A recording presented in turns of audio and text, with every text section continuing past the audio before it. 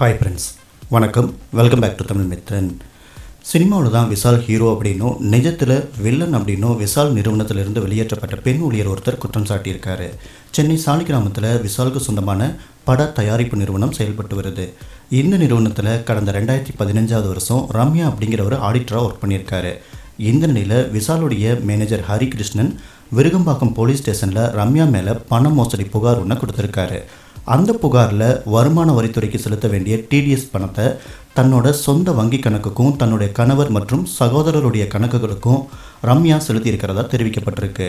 விஷால் நிறுவனத்துடைய பிரத்யேக இமெயில் மற்றும் மெயில்களை அழிச்சிருக்கார் அப்படின்னு குற்றஞ்சாட்டியிருக்கிற ஹரி இது தொடர்பாக ரம்யா மேலே உரிய நடவடிக்கை எடுக்கணும் அப்படின்னு போலீஸ்காரங்கிட்ட கோரிக்கை விடுத்திருக்காரு. இந்த குற்றச்சாட்டை மறுத்திருக்கிற ரம்யா தற்போது ஒரு இன்டர்வியூ கொடுத்திருக்காரு. எந்த ஒரு காரணமுமே இல்லாமல் தன்னை வேலையை விட்டு விஷாலுடைய மேனேஜர் ஹரிகிருஷ்ணன் அனுப்புனதாக குற்றம் சாட்டியிருக்காரு. சில நாட்களுக்கு முன்னாடி விஷால் தரப்பிலிருந்து தன்னை தொடர்பு கொண்டு தன் மேலே கையாடல் புகார் தெரிவித்ததாக ரம்யா சொல்லியிருக்காரு. விஷாலுடைய பரிவர்த்தனைகள் எல்லாமே திடீர்னு தான் நடக்கும் அப்படின்னு சொல்லியிருக்கிற ரம்யா அதில் ஏற்பட்ட குழப்பத்தின் காரணமாக தான் தன் மேலே விஷால் தரப்பினர் குற்றம் சாட்டுறதா சொல்லியிருக்காரு.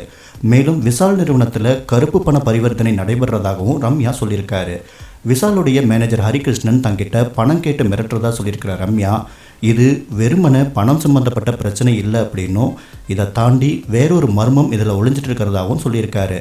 தன்னோட வீட்டுக்கு வந்து ஹரியுடைய ஆதரவாளர்கள் தாக்குதல் நடத்தினதாகவும் தனக்கும் தன்னோட குடும்பத்தினருக்கும் உயிருக்கு ஆபத்து இருக்கிறதாகவும் சொல்லியிருக்காரு. பொது இடத்துல வச்சு கணக்குகளை ஒப்படைக்க தயார் அப்படின்னு சொல்லியிருக்கிற ரம்யா விஷாலுக்கு தெரியாமல் இந்த சம்பவங்கள் நடக்கிறதா சொல்லியிருக்காரு.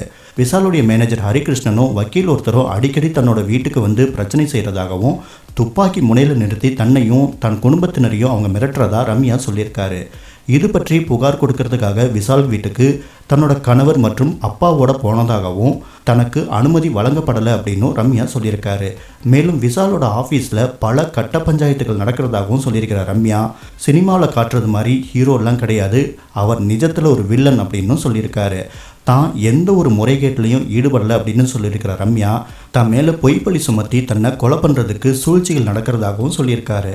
காவல்துறை தன்னோட உயிருக்கு உரிய பாதுகாப்பு கொடுத்தா அரசு தரப்புக்கிட்ட விஷால் நிறுவனம் சம்மந்தப்பட்ட எல்லா கணக்கு வழக்குகளையும் ஒப்படைக்க தயாராக இருக்கிறதா அவர் சொல்லியிருக்காரு.